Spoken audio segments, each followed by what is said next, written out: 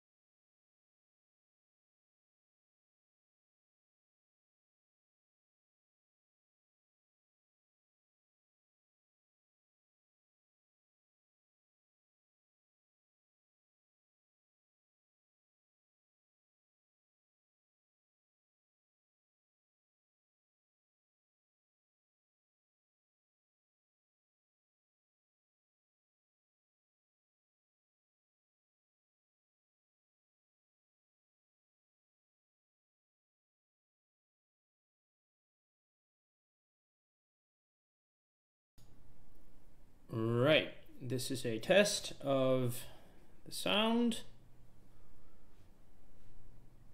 and this is a test of. Right, this is a test of the sound. Okay, that sounds good. Now let's see if the image works. This is a test of. Right, this is a test of sound. Okay, everything kind of works. Should not have any issues with that.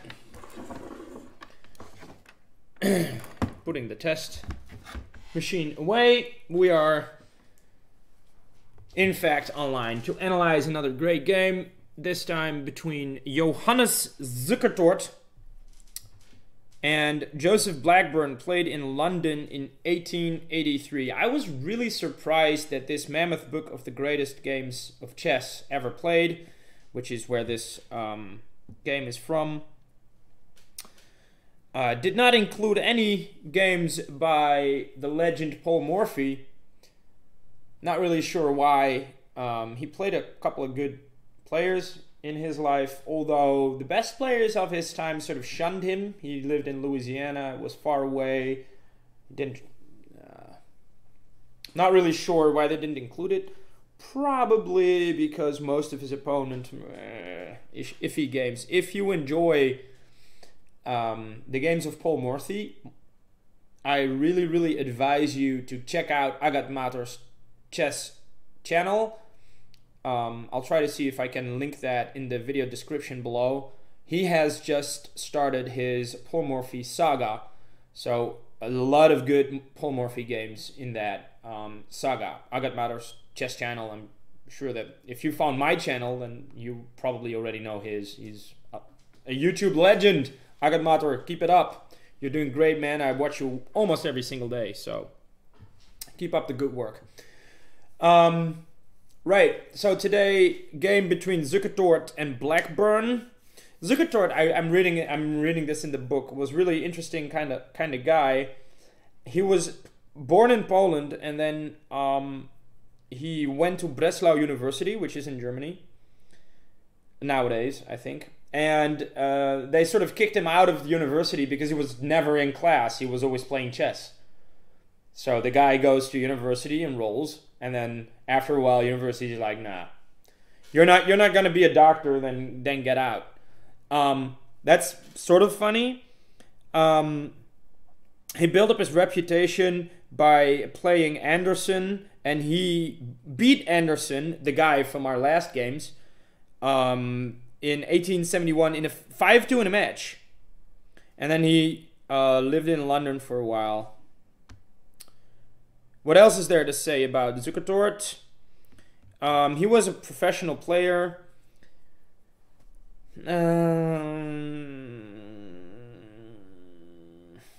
His triumphs were rewarded with a battle against Steinitz in New Orleans in 1886, which has been recognized as the first official World Championship match. And then Steinitz won, and Steinitz became the first world champion in chess. I thought it was interesting. I was in Prague with my father, who taught me the game of chess when I was little, and we were in Prague, and Steinitz was from Prague, so I wanted to see his house, because I like famous houses. When we were there, we were looking for the house of Steinitz, and that part of the city was the Jewish part of Prague in the 1800s, which was completely destroyed. And of course, Second World War stuff happened, and Holocaust, and all the Jews were murdered, etc. Mostly, etc. The house of Steinitz was just destroyed, and they've built the city of Prague on top of the old house, so you could find the house of Steinitz. Steinitz, I think, is an interesting figure because he was born in a country that no longer exists. I think he was Bohemian. Doesn't exist anymore. That's why you find an interesting flag of Steinitz. Anyway, this is not about him. This is about Zukertort, who was Polish born. I'm assuming he was also Jewish. The other guy is Blackburne. Blackburne was interesting. He was for many years the leading English chess player, as well as being one of the world's best. And he was very inspired by Paul Morphy's games. And he won the British Championship. And okay, brilliant, etc. What's also interesting about Blackburne is that the tournament book of the Vienna 1873 chess tournament, they called him Der Schwarze Tod, or the Black Death, because he used to beat people with the black pieces. And so that's funny. All right. Chess culture aside, I've looked it up again in the big database that I bought. And Zukertort, Johannes Hermann, over here, the Polish guy, and Blackburne, the English guy. And it was an English opening, which is ironic because Zukertort is playing white. So he's playing an English guy, he plays the English opening. That's funny. I find that funny. That's almost as funny as in the World Championship match against Caruana in New York. Was it against Caruana? No, it wasn't against Caruana. It was the World Championship match. Carlsen played the Trumpowski attack. And, of course, it was funny because Trump was, on his way to becoming president in the U.S. Who did he play? Was it Anand? Not sure. Karyakin. He played Karyakin. That was it. He played a Trumpowski, which he normally doesn't do. Okay, English opening. E6. E3. Zukertort plays the early part of the game as a very innocuous way, allowing black to reach a comfortable position in which no effort at all. Later on, Richard Reddy was to develop a more potent, hyper-modern method of development against 1e6. Okay. So basically, white is not doing all that much, and black is sort of okay. And we reach move 9.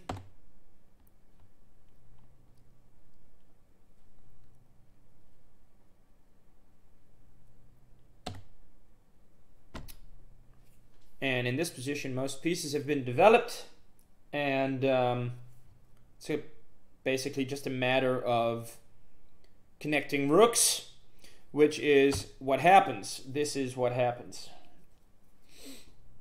Blackburne just connects rooks. And the annotators give it a question mark, exclamation mark. This move. Let's try to figure out why before we read it. What's the problem here? This just seems pretty logical to me, actually. Just connecting rooks. What's wrong with it? Maybe c5 was better? Just breaking and then putting your queen on c7. I think maybe this is an improvement. Is it an improvement?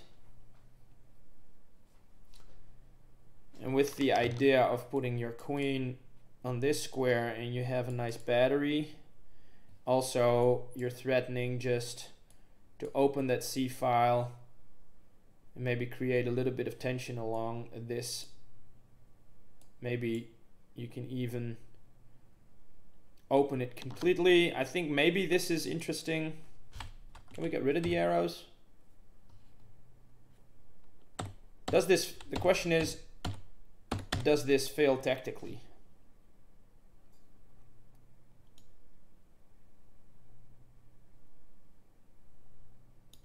I mean, this is just good, yeah? There's no problem here. You can even think about putting that knight on e4 and put your queen here. Okay. Does this improvement justify this inaccuracy marquee? What's wrong with this move? Is there something wrong with this move? You're not losing any material. I don't see it. After some effective opening play, black now starts to drift. There are two basic pawn breaks for black, namely c7, c5, there it is, and e6, e5. Both advances will lead to pawn exchanges and thus an opening of the position. With queen e7, black connects his rooks and keeps his options open on which advance to make, but forgets one vital factor. This is the factor that we're missing, at least I'm missing. The generalization that in open positions, bishops are better than knights. For this reason, black should take one move out to preserve his d6 bishop.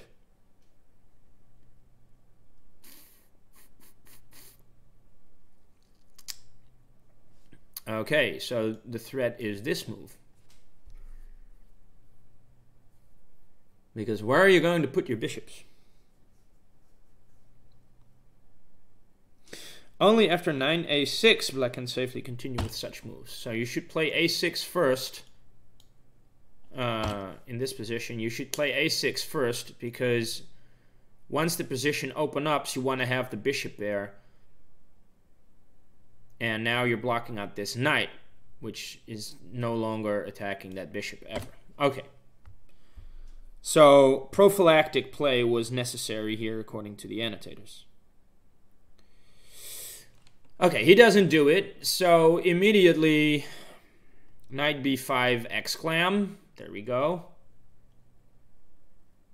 We're understanding this. Knight to e4 was played. Makes sense.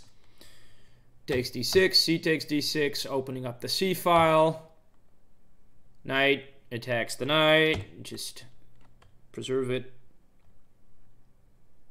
f3, kicking the knight.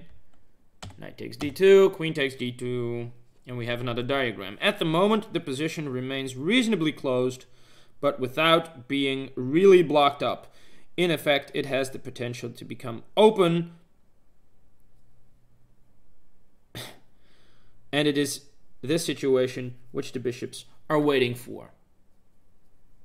So, basically what they're saying is, a black position,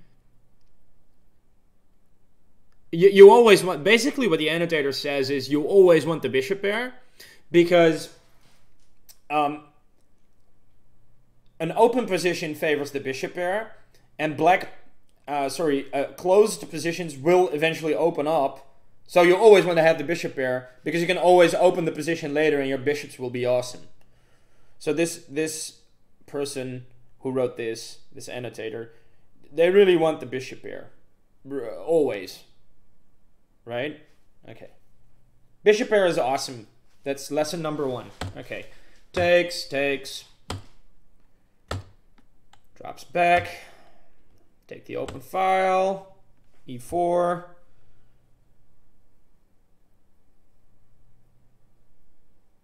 Blackburne has accepted a lifeless position.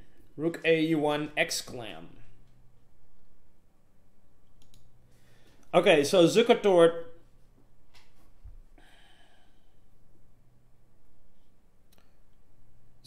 really wants to open this stuff up. Right? And if takes. If you don't take, you push. And if you don't take, you push. And there's mating ideas here. Whoa, that's a really drunk queen. There's no mating ideas there. So a lot of arrows going back and forth. What I mean is this move, and if takes,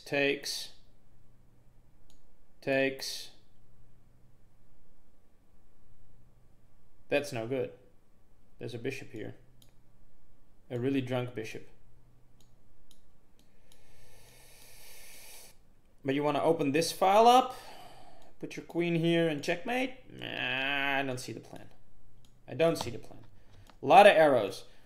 Basically, I'm trying to figure it out, but I'm not figuring it out.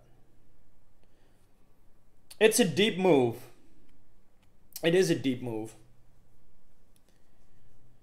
It's deep move like this that often separate good players from great players. Many people would have been very tempted to oppose the only open file with Rook A C1. I agree. Makes sense. But this would have been an incorrect plan, leading to only mass exchange of the major pieces on the C file. It is true that white could still advance in the center later on, but with fewer pieces on the board, black's defensive tasks would be greatly eased. True.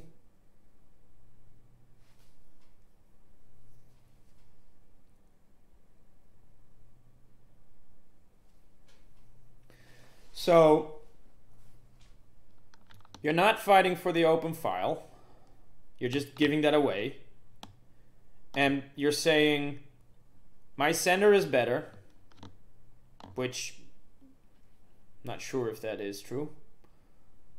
But at least I want to keep the majors on the board and not exchange all of these pieces off along the C file, because then it will be easier for you to defend.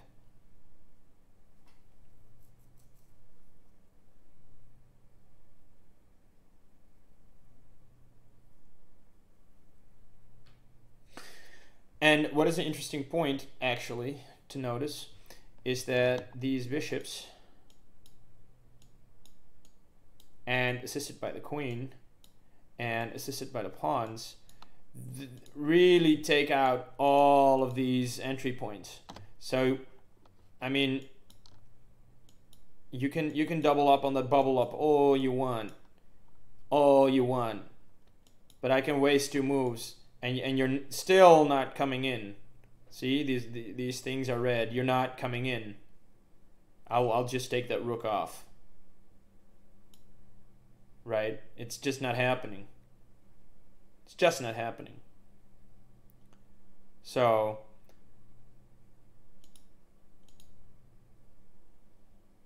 E4.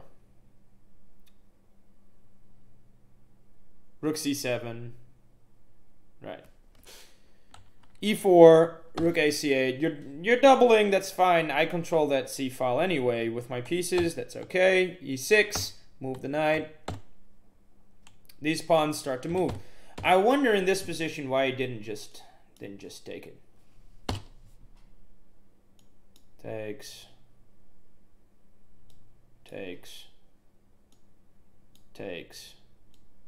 Oh wait, that doesn't work now.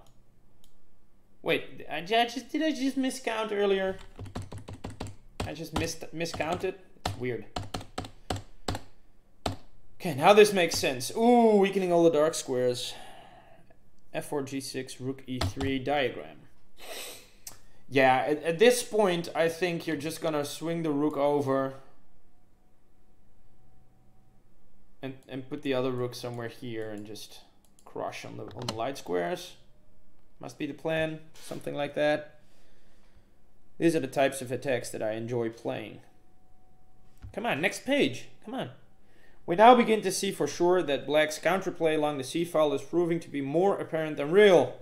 Yeah, there is no counterplay there. We're controlling all the squares. Meanwhile, white's attack on the king side builds up at his leisure behind the impressive pawn center.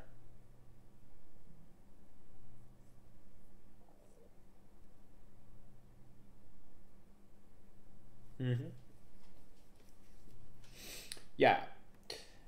This bishop, it's not a good bishop. It's not doing anything. This bishop, that is pretty terrible bishop. This is creating threats along these files. This bishop, I don't like so much yet, but you're gonna play this. You can put the bishop here, and again, all these dark squares, extremely weak, and you don't have a dark squared bishop to do something, to do anything. So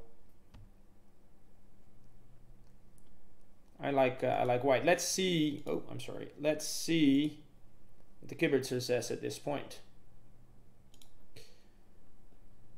The Kibitzer, ladies and gentlemen.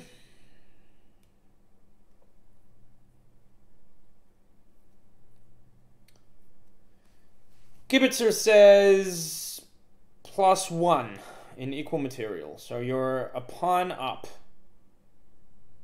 And F5 is the strongest move in the position. Right. Just, you know, killing this bishop. Right. Let's get rid of the Kibitzer. F5. Despite the fact that this loses, it can hardly be criticized, especially... Yeah, it can be criticized. It's the best move in the position. Yeah.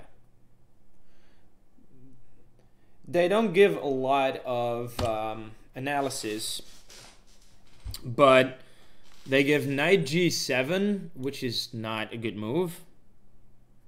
And then g4. You just... You know, I'm just going to crush you over the light squares, and then the dark squares are...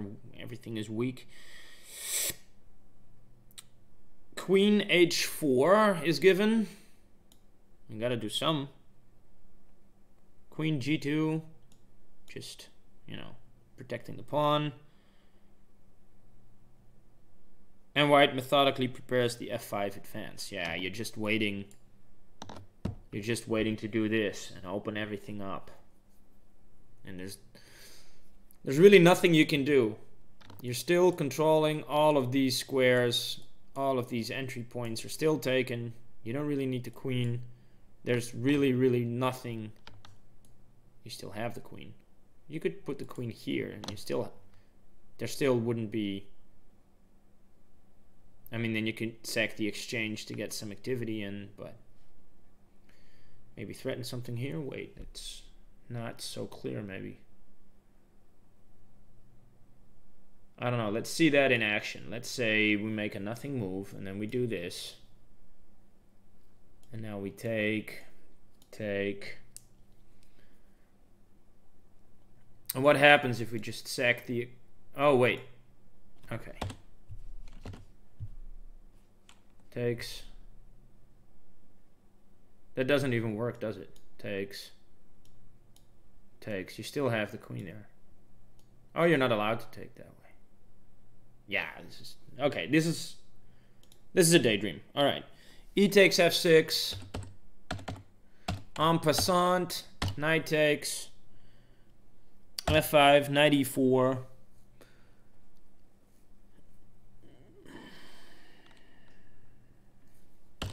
G takes f5 is not good, I guess. Bishop takes f5, sacrificing a piece. Which is not a real sacrifice because it's pinned. You can't take it back. It's even worse. Knight e4. Now knight e4.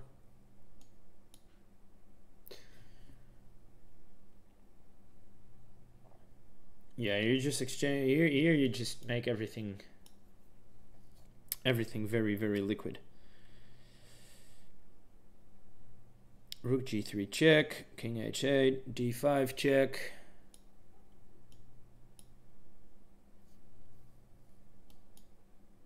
With the bishop.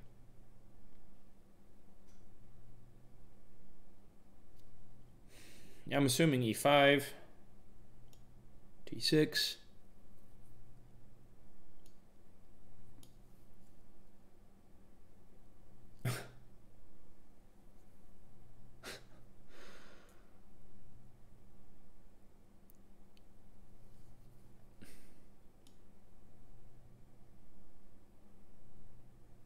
No, that doesn't work. Yeah, it's losing. You're losing. This is just horrible. You're losing a rook. You can take it. It's terrible. Okay, funny.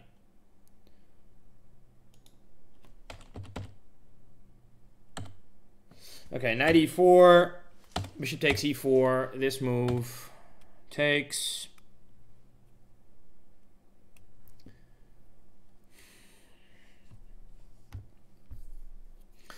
I feel like this is going to be a pretty slow pretty quick. There's not a lot of analysis given here. Rook c2. Yeah, now you can enter. Rook c2. Black bases all of his hopes on this move, which does not seem to give him a lot more counterplay than he perhaps deserves. In any case, the alternative 25 h6 g6 loses swiftly. All right, that's fun. This loses swiftly, and I'm going to get some tea, and you can figure out why this loses swiftly. While I boil or get some boiling water from my cooker. There we go.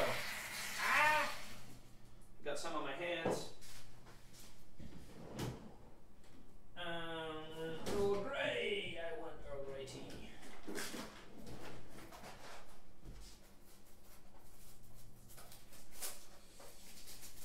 I'm assuming you're all calculating the winning line, which should not be very hard indeed.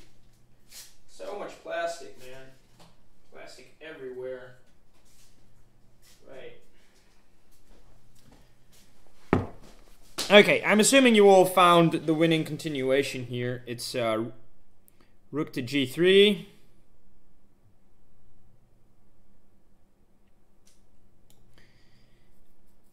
And then, you know, how do you defend this? It's not easy to defend. I mean, let's say queen e8. Trying to hold on to this pawn. Queen, you get this. I mean, rook h7.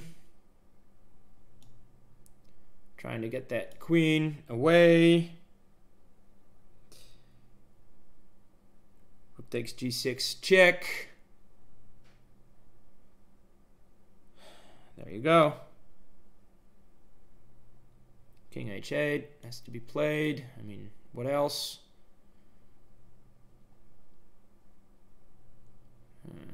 Let's see, how do you mate here?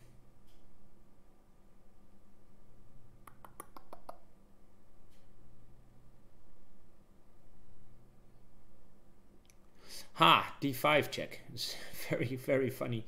Again, the same idea.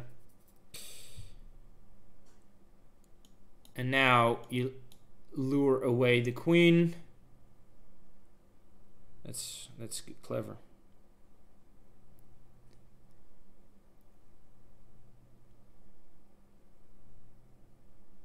Yeah.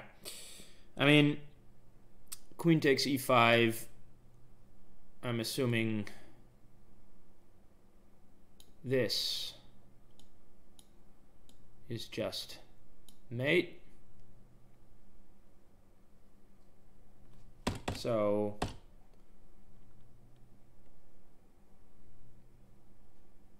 you can't actually take that bishop. You can't take that bishop, can you? Yeah, or you can give up the queen. You can do it the other way around as well. You can do it this way with the same tactic, and you're not running away. Also funny, king 8. Okay, so what else can you do to defend after queen here? You can do king h7. Here you can do this, but then d5 apparently. d5, e5.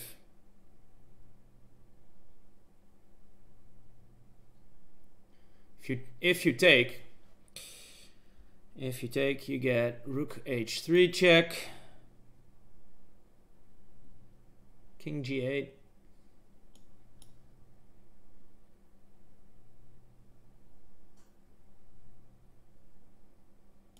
Check.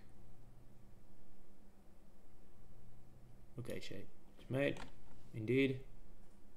That is a mate in 1. So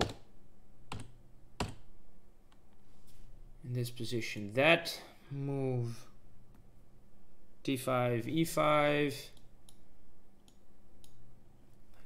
Keep blocking this. Otherwise, it's the mate with the bishop and the rook. d6. Again, the fork is in the position. And I mean,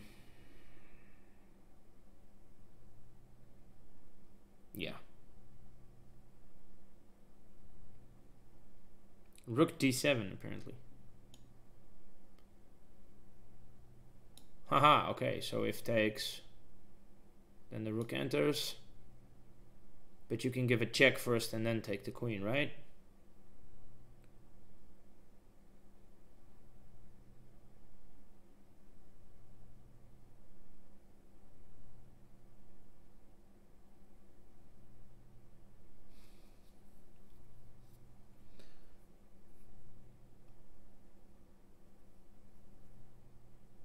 This doesn't work. This is just check. And here just take the queen. So that can't be right. Anyway, it's really hard to say. It's really hard to say. He's banking on this move to work.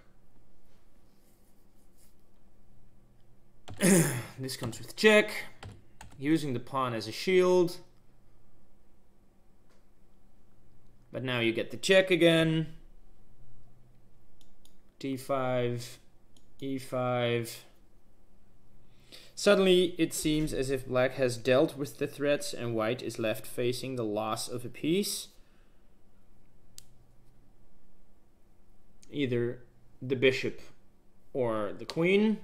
Probably the bishop.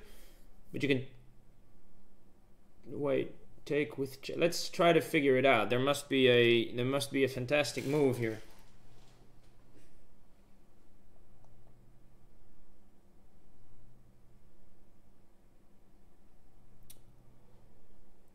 What is the fantastic move?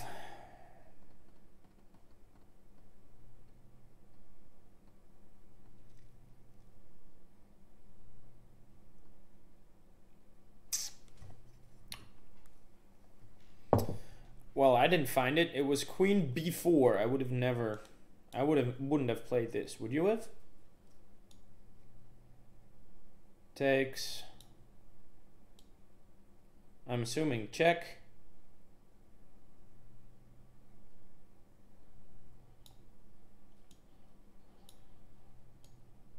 This is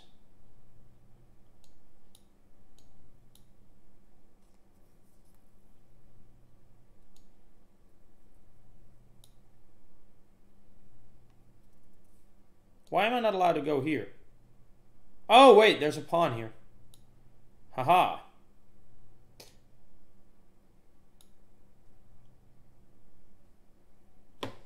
No, that's incorrect. This move is the correct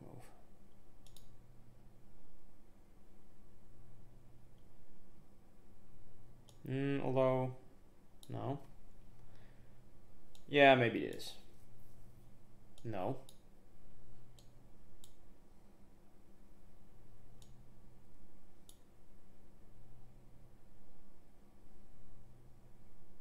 There should be a way easier. Yeah, there should be. There should be a way easier way to do this. I mean, I'm just horsing around at this point. There's such an easy mate here that I'm just blind.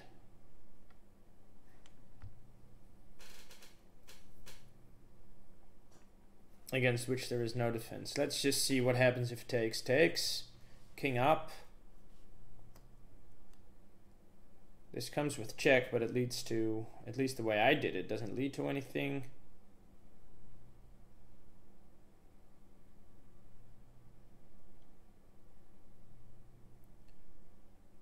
What am I missing here? Come on, Kibitzer. This is, I'm tired. I'm mate in 6. So h3, rook h3 check. King g6.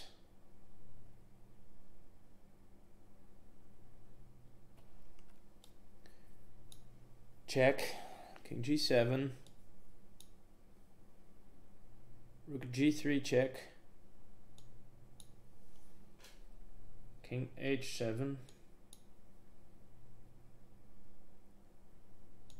Rook f7 check. You win a bishop if you want. King h6.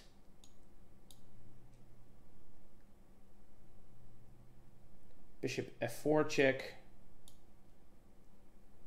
Yeah, now you have to go to this square, and now it's just checkmate. There you go. That was the mate. Okay, so you can't take it. You can't take it because you're mated in this fashion. Right? And now we've seen the variation that leads to the mate, where you go and you rick a rough cut. Okay? So he did something else. He did this. He blocks it. Now still I wonder, how do you win? And this is mate in 9. So this is mate in... Is this mate? It's not announcing mate. It's announcing it's a fantastic move. And there is absolutely no way that black survives. And once we reach levels of plus 64, it should be announcing mate, yeah? Plus 65. If I give it 1 extra CPU, it will announce mate. If I give it a little bit more time, mate in 18, there it is. That is just amazing. Okay. Okay, so taking, of course, is the wrong idea. You did this, which is mate in 9. You take an e4. And you can take the bishop if you want. But rook f... Now, you sack a rook.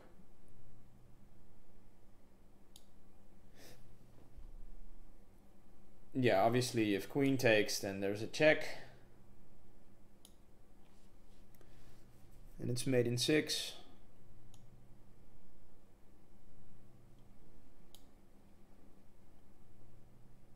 Yeah.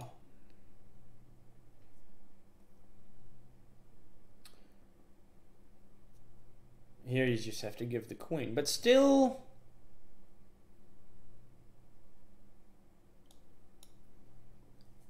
Now don't take the queen. Rather give a check. King g6. Queen e6. Now you can take the queen. g7. Rook g3 apparently. If you take with the queen, rook g3, you don't even take the queen. Yeah, I would play this instantly. I wouldn't even think about it. But there is a cleaner way to win if you do this. Check. Queen g6. Basically, there's nothing left to do. And now you take with check. King h8. Now it's just checkmate.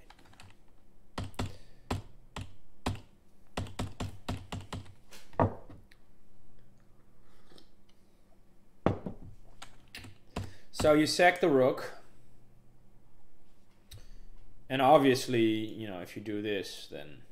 Oh, wait, that's not even allowed. If you do this, then you make a new queen, and it's checkmate. I have promote to a queen always on. And I'm assuming that occasionally I want to promote to a knight, but haven't come across that so far. All right, there's no defense after you. Okay, so you can't take the bishop. You can't take the bishop. And here it's just amazing how it's with best possible play made in 19. Made in 17 apparently.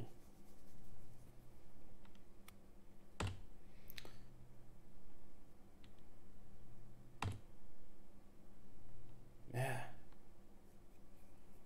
Rook takes b2. You should take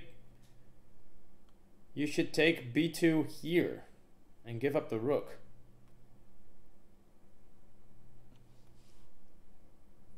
This is what he should have done. Now you take with check. Now you play e5. Okay. How did the game end?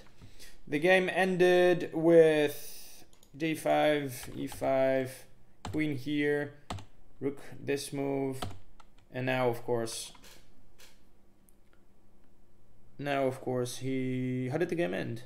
He took e4. He took e4. Wait, he sacked the rook. Right, he sacked the rook. King takes h7. Queen takes e4 check. King ran. Check. King took the rook. Check. King over there. Took the queen, and this is where you resign. Because, you know, there's no defense anymore. Okay. Cool. Lessons from this game. Look out for sneaky knight moves. The lesson I take from this game is that if you're an annotator of chess books, you're saying the bishop pair is the best, because in open positions the bishop pair is better than the knight, and a closed position will eventually turn into an open position, so bishops are the best. Grandmasters dig on bishops a lot, right? Look out for sneaky knight moves. Yeah, don't allow the trade for the knight versus the bishop. It's very easy to overlook annoying ones, like knight b5, which secured the advantage of the two bishops. So that was why we gave this one the mistake idea. And he should have played this in order to prevent that. So he should have been more prophylactic. Okay. Open files should be studied carefully. Sometimes they are the most important feature of the position. However, in this position, that open file accounts for nothing because, once again, these bishops are just fantastic. So yeah, we open it up. This does nothing because of the entry points. There are no entry points along this open file, so they should be studied carefully. Sometimes they're the most important feature of the position. In this game, however, the open C file was virtually irrelevant. And that's actually a good point. That's why we should like this move. Because this move is saying, I don't care about the C file. Don't care about it. We control the entry points. You can have it. It's irrelevant. A queen sacrifice based on a forced checkmate in 7 moves is a pleasing way to end the game. Yeah, that was